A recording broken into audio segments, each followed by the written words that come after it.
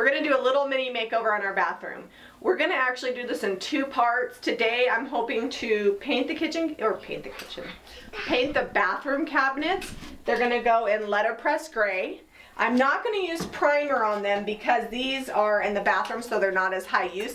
I'm just gonna clean them really well with bathroom cleaner, give them a light sand, and then I'm gonna start painting. And then I'm also hoping to replace my shower curtain.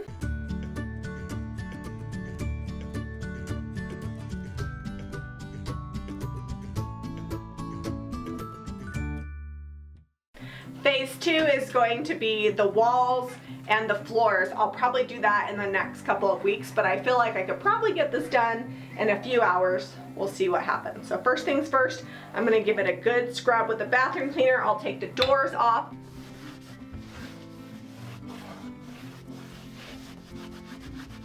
They're all clean, and I'm gonna go ahead and get them sanded.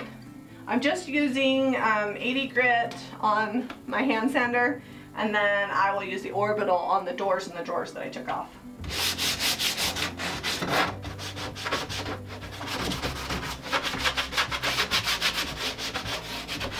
I'm not worrying about under here because Zeb's gonna replace that with molding that we'll paint because we've got some water damage over here, so we're gonna trim out the bottom and that'll cover that up.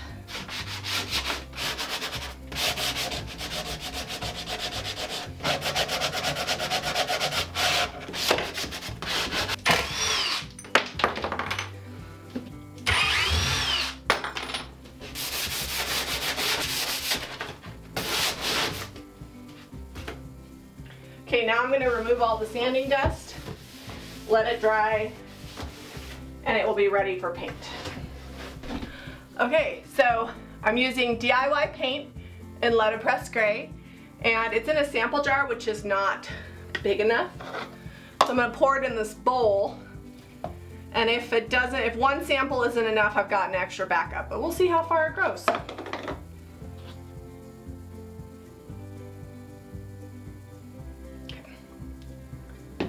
Probably more. I'm going to put the lid on and flip this upside down so the rest can fall down. I'm using a Worcester foam brush. You can buy them on Amazon. Doesn't leave brush strokes. I may have to get in here with my French tip, but I'm going to get everything I can with this, and then I'll hit the rest with my French tip.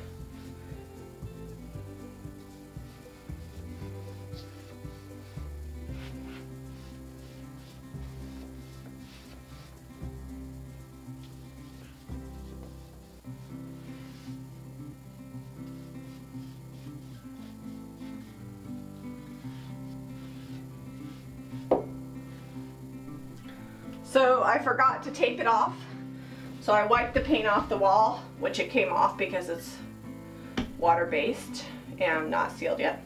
And I'm going to come back through here and repaint that.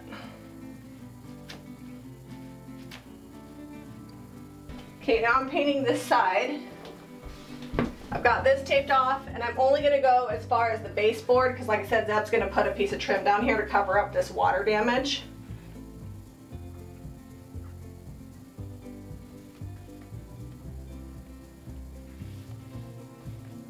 My brush was a little damp because we just washed it, so it's going on a little thin, but the next coat should give us full coverage. So that'll be good. 2 coats hopefully and done.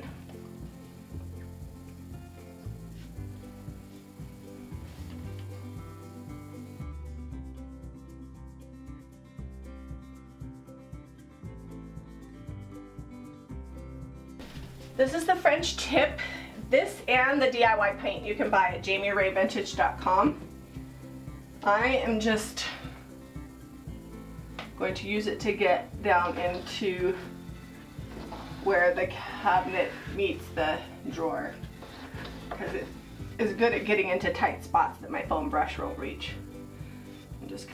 I'm going to get down here in the shot because I'm filming myself and I'm not as good as Zeb. I've got 150 on my orbital. I'm going to sand them back and front, and the other door is being clamped, so I'm going to have to wait a little bit to sand that one. But I'll go ahead and get these done and then paint the one side. And then when that's dry, flip it, do the other side. The nice thing about this little project is I'm tag teaming, so in order to get it done quicker, While the base is drying, I'm out here working on these. And when I'm done with these, I'll go in there and paint the base. Then I'll come back, flip these, do the other side. It's a good way to get a project done in less time.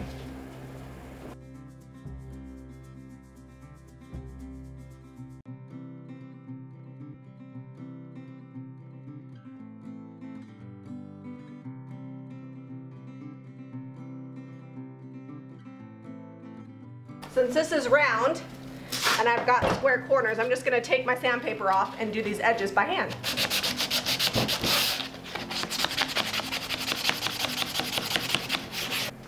Alright, let's get rid of all this sanding dust.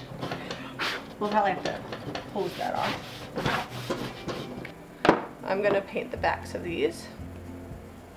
And as soon as I get done painting them, I'm actually going to move them inside. It's cold out here, and I think it'll dry faster on the counter.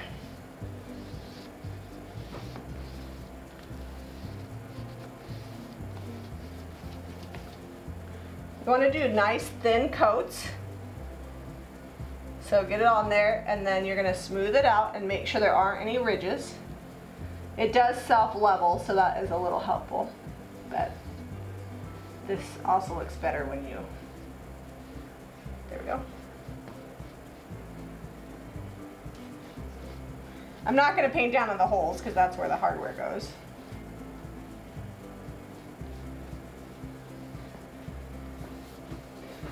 Always go with the wood grain, especially on oak, because you'll see it a little bit. And there's, look, there's like little corners. I'll come back and get those with my French tip brush. Okay, so I've got my French tip brush. I'm just gonna make sure that there's no puddling in the corners. It likes to do that. And I see some lines. So the best way is seriously just lightly glide it over. And that's how you're gonna get rid of any lines or ridges. So I'm leaving it on the edge here, so that way when I'm ready to move it inside, I don't have to touch the edge. I can just lift it from underneath. Drawers are super easy to paint. Nice and flat, these drawer backs. I don't know why I'm worrying about this. This is like the back of the drawer that goes, nobody's gonna see, but when I'm doing cabinets, I really try to be neat because it's part of your home. It's not a piece of distressed furniture.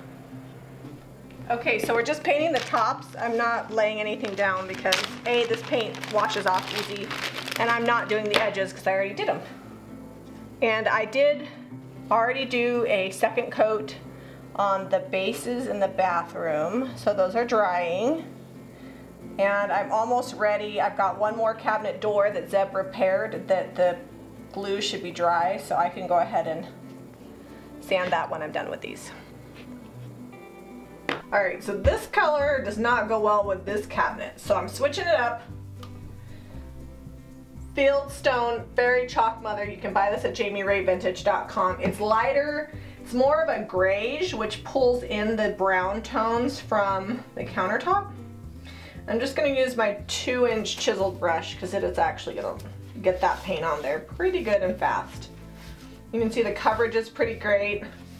And then when it dries, because I'm using not the foam brush, I'm using this brush, I'll just take and do 400 grit sandpaper, and I'll go over it and smooth it all out so that way you don't see any brush strokes. And hopefully it'll only take 2 coats of this over the top of this other gray, and then we'll be ready to seal. Sometimes you have to change things up. You get things painted and it's just not the right color, and even though you're done with a project, the way I was with this, you gotta start over. So that's what I'm doing. Alright, so I'm sealing this in DIY's Big Top, and I'm using my foam brush. I don't carry the foam brushes on my website, but you can buy them on Amazon. And the Big Top you can pick up at JamiRayVintage.com. It's nice, it goes on smooth. It's got a little bit of a sheen, but it's not like crazy shiny. And I'm going to let this dry a couple hours, and I'm going to wind up doing, by the time I'm all done, about 3 coats. And when I'm all done, I'm going to take 400 grit sandpaper and I'm going to sand it really smooth. You can do sandpaper between every coat if you want to, I'm not really that concerned. This is like the side between the toilet and the counter, and it's gonna have a trash can, so, and toilet paper roll on it. So I just want to make sure it's smooth when I'm all done. Since we're having to paint these twice, I'm just gonna spray the second coat of this filled stone right over the top of this letterpress gray. It should do 1 coat of coverage with the spray gun and be real quick and dry real fast too. If you've seen our kitchen makeover, I'm doing this the same way that I did the knob install on that other one. I'm just going to actually take my drill bit and mark it right here. And Jamie has chosen these, what are these, silver, brushed nickel? They're brushed nickel or brushed pewter, I don't know. Brushed pewter. They're That's brushed. what the knobs look like there. They're not super shiny, they're a little dull, but they're still pretty silvery. They match the door handles. And hopefully my new faucet whenever I buy it. Oh, a new faucet for in here. Man, we need to replace the countertop if we're doing a new faucet. The countertop is sad. And I believe you got these knobs. These are Martha Stewart knobs. Where'd you get them from? Home Depot. Just took the ruler from my combination square, measured this way, found my center. Now I've got my knob lined up here. I don't want it on the top half, I want it in the center. Oh, she wants it right in the center. Yeah. Okay. Well, I found center on here, so that'll work. So I guess if you really just want to just wing it, just do whatever you want and wing it. Don't worry about finding center. A hole right above that, and a hole right above that. I'm gonna put my other hole right here, you know, so it's kind of crooked. I just swept. Well, you're gonna have to speak again. I don't know what to tell you.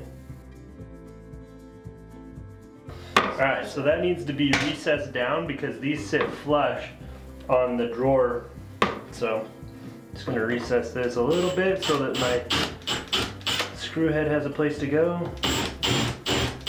Don't drill through the counter. We'll be getting a counter real soon.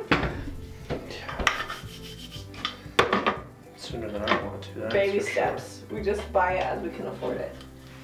I feel like that's mostly right.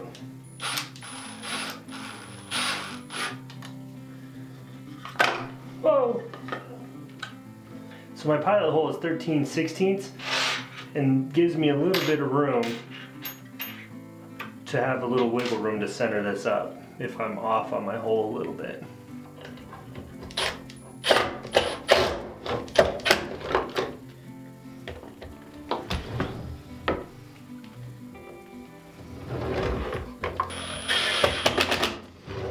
If you haven't noticed, Jamie loves cup pools. They're classic. Cabinets are done. We used Fairy Chalk Mother in Fieldstone and sealed them with Big Top, and then the hardware is from Home Depot and it's from the Martha Stewart line, and I think it's galvanized actually, like a brushed galvanized. Yeah, it definitely has, it's not like super shiny like chrome. Yeah, I wanted something a little farmhouse, and I'm hoping it'll match. I ordered a new faucet, so that'll be... Oh, you did? That's news to me. Off of Amazon. Must have been at like 4 in the morning when she wakes up and can't sleep. She gets on there No, I think it was yesterday while I was waiting at the urgent care. Oh, I see. And I also ordered a new shower head because that one leaks, like sprays water everywhere. So that's not good. I don't need to be fixing any leaks.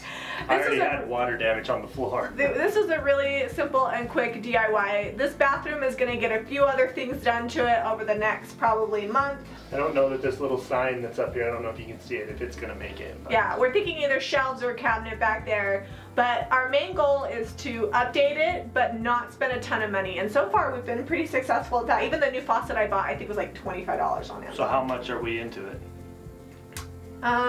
If you include the new shower curtain, the floors, the paint, I think we're like at $150 right now.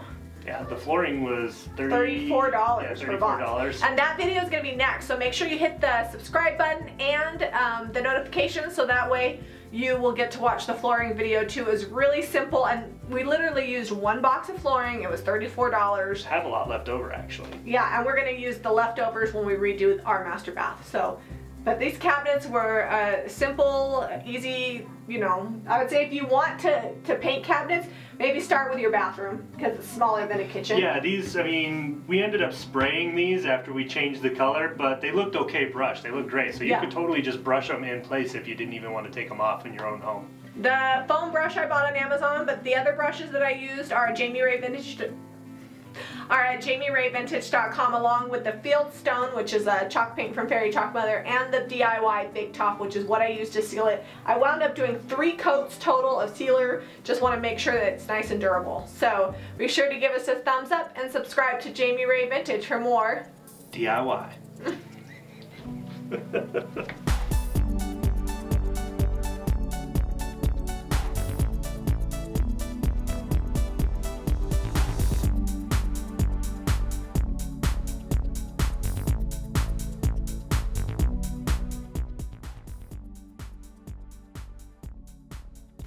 I shall take my seat upon the throne. So we got the cabinets. I sat on the sink and it broke off the wall. That's another story for another day. Yeah. We just didn't really know how to sit in the bathroom, in this very small bathroom, but we figured it out. Yeah, here we are.